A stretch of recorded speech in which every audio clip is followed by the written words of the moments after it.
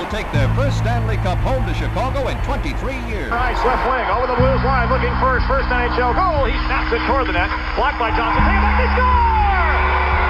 Brower with a beautiful centering pass right in front, and Adam Burns was there to hammer it home, and the Hawks are fighting it. Sits the trailer, Keith shoots the save, rebound, Keith scores!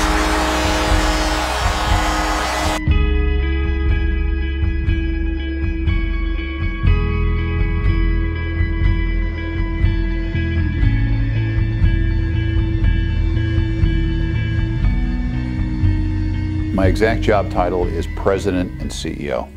I'm responsible for the overseeing the hockey operations and the business operations and hiring the right people, putting them in the right places, making sure that they make good decisions, being very supportive, being part of the process, but just making sure that the organization is running smoothly and interacting with everybody as much as I can. I knew I wanted to do this, being in sports management, at a very young age.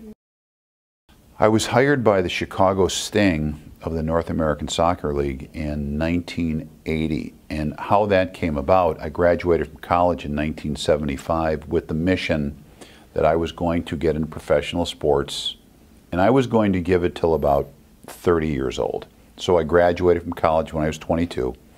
I wrote a personal letter to every team in the NBA, the NFL, the NHL, and Major League Baseball. It took about 7 months to do.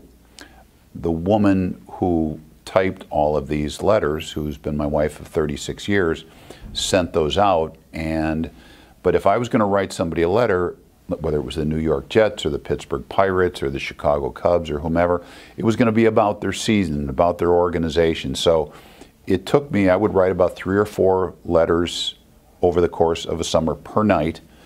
And I remember getting a rejection letter from the Pittsburgh Pirates. It was the first one, and it was kind of an epiphany that they knew I was out there.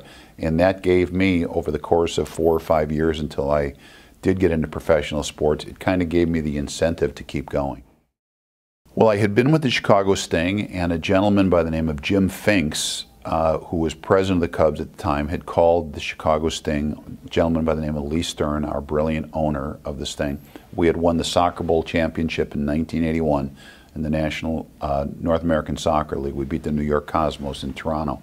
And in 1983, the Sting asked the Cubs for permission to speak to me, and I was hired just a few days later.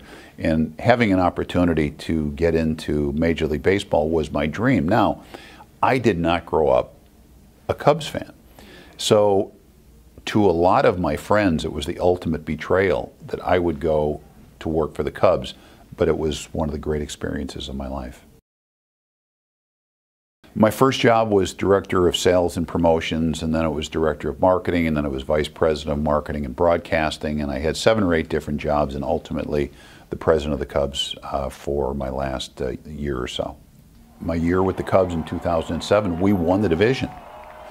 And we played the Arizona Diamondbacks in the playoffs and got swept. And Bill Wirtz had passed away, the owner and president of the Blackhawks. And Rocky Wirtz took over, and I received a call from an emissary from him, and he asked to get together, and we had a conversation, and our philosophies lined up and our strategies lined up, and we talked about our families and some other things. And about 5 hours into what I thought was just going to be a get-acquainted lunch, Rocky had offered me the job to become president of the Blackhawks. Now, I was president of the Cubs at the time, so it was a real roll of the dice. But I bought into Rocky so much, and there was an ownership change going on at the time with the Cubs.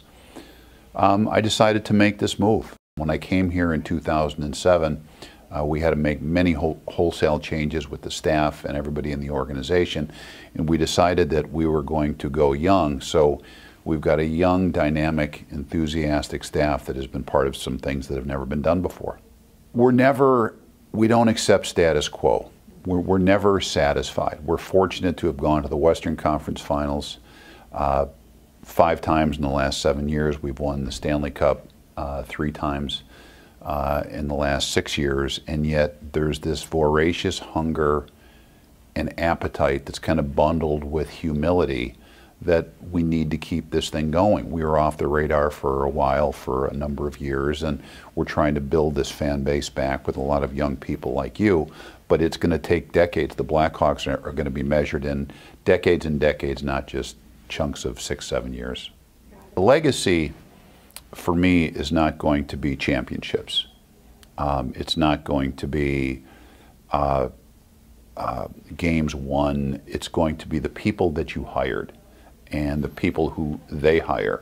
So I'm so proud of all these people, and I've always felt in my career that when you hire someone, you've got to really pull for them. But you've got to teach them, you've got to spend time with them, you've got to make sure they clearly understand what your expectations are, but you want to see them succeed. The best moment was when we won the Stanley Cup in 2010. The team hadn't won the Stanley Cup since for 49 years. So it was 1961. And I felt we had a chance to win another one, but we had to break up the team because of the salary cap, and our brilliant general manager, Stan Bowman, was able to reconstruct that team. We won again in 13, we won again in 15, and it's very surreal right now. You know, the funniest moment that's happened here is just the daily interaction that we have.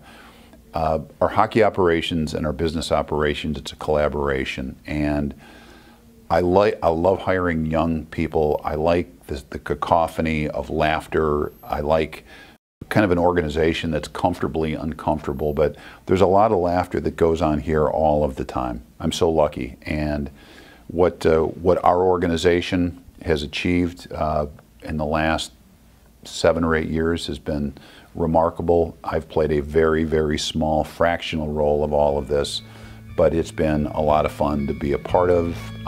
We just have to keep it going now.